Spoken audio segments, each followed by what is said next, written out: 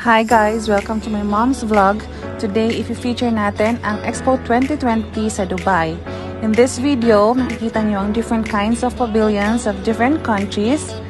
Pero, pasensya na kasi hindi lahat ng pavilions ang naikot namin kasi hindi talaga kakayanin ang isang araw para ikutin lahat ng 192 pavilions sa Expo 2020. So, right now, we'll be sharing you some of the pavilions na napuntahan namin and hope you enjoy the video. Bye!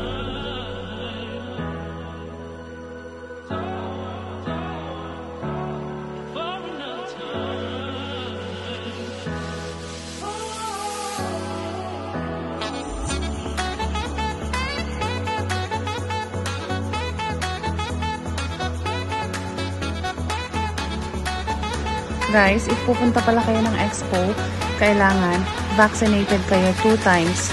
Dapat nagkaroon kayo ng 2 doses of vaccines para mapa-enter nila kayo sa loob. And then, dapat nyo rin i-present yung ticket na worth 95 dirhams. But, if ever naman na hindi pa kayo na vaccine, kailangan nyo lang i-present yung PCR test nyo na negative, and that PCR test should be valid within 72 hours. So, once meron kayong proof of vaccination, tapos if meron naman kayong PCR test na negative, and then you have the ticket, then pwede na kayong pumasok sa loob. Then, upon entry sa Expo, kailangan yung kailangan i-check sa x-ray yung mga belongings nyo, like phone, belt, rings, and everything, kasi double check nila bawal sa loob yung mga other items, mga speakers, mga, I don't know, amplified items, bawal siya sa loob. And then, pag nag-purchase kayo ng VIP tickets, meron din silang separate entries para mas mapabilis yung pila. Kasi pag pumasok kayo sa Expo, as in thousands of people gather sa Expo para lang makita yung mga pavilions nila doon. So guys, in this part, makikita nyo yung pavilion ng Australia and Denmark. So this one, yan. Oh my God, ako yan. Makikita nyo yung pavilion ng Australia. So, yan yung Australian pavilion. And then, after that, makikita nyo yung Denmark. So, it's then...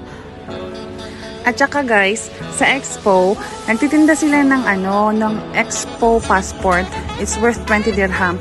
Yun yung passport na yun, pag nakapasok ka sa mga pavilions, pwede mo siyang pastampan. Parang passport din natin pag nagta-travel tayo.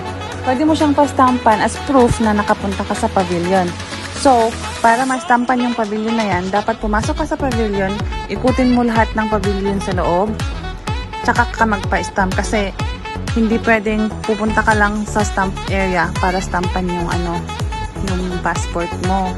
So, kailangan ikutin mo talaga siya. Kaya hindi ko masyadong naikot lahat kasi sa sobrang dami ng pavilions at saka sa sobrang haba. And hindi namin naikot lahat ng pavilion kasi sobrang daming tao. Gusto ko sanang puntahan yung Saudi Pavilion kaso sobrang nakapila. One of the most visited, yan, yung nasa video na yan, yung nakaslanting na yan, yan yung Saudi Pavilion. It's one of the most visited pavilions in Expo 2020. So, I think it's really worth to see yung Saudi Pavilion na yan kasi maraming magagandang bagay ang makikita sa loob. So, hopefully, next month, mapuntahan natin yan. And we're gonna share the video with you guys so that you will also see kung ano ang nasa loob. Ang sabi sa news, mga hundreds of thousands daw ang pumipila dyan sa pavilion na yan. So, nung nakita ko, sobrang dami nga. Kaya hindi na kami nakapasok. Hindi na kami nakapila para iwas COVID na din. Kahit na sinabi natin vaccinated tayo, at least precautions pa rin. So, always keep the distance, guys. And guys, pag pumunta pala kayo ng Expo, based on my experience, maglagay kayo ng sun protection. My God, sobrang init, as in. Maglagay kayo ng sun protection or magdala kayo ng mga umbrella para ma-protect yung mga skin nyo sa damages ng sun. And also, dyan sa Expo, meron din namang mga food stores na mabibilhan, pero sobrang dami ng pila. So, my advice is magdala kayo ng baon. Para, example, magutom man kayo, magdala kayo ng tubig, tsaka makakain para while waiting for yung mainit na pagkain, at least meron kayong makakain, di ba? While naghahanap ng kanin. Also, nagpro-provide din yung Expo ng free shuttle para sa mga visitors. So, swerte ka kung makasakay ka sa mga free shuttles kasi, example, you want to go to Philippine Pavilion na medyo malayo-layo, sakay ka na lang. Meron silang mga intersections dyan. Doon ka maghihintay sa mga intersection nila. Dyan, yung yellow na yan. Free yan. Free yan siya.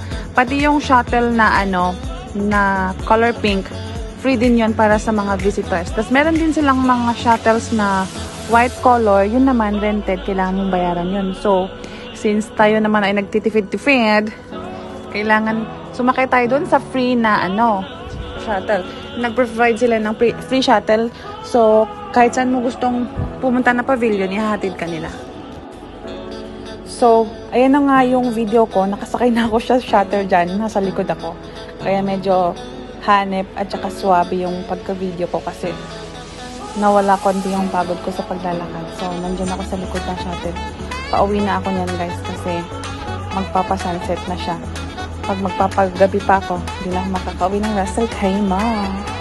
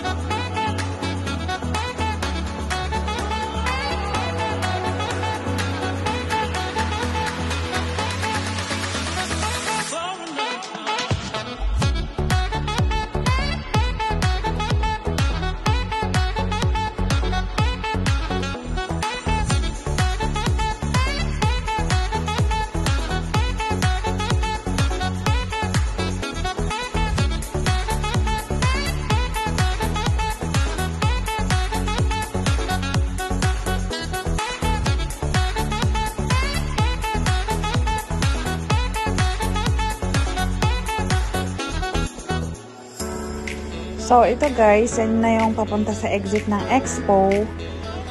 Thank you for watching guys. Please subscribe, share, and comment down below. And for our next vlog, we're gonna feature something more interesting. Thank you for watching guys. Hope you enjoyed the video. Bye!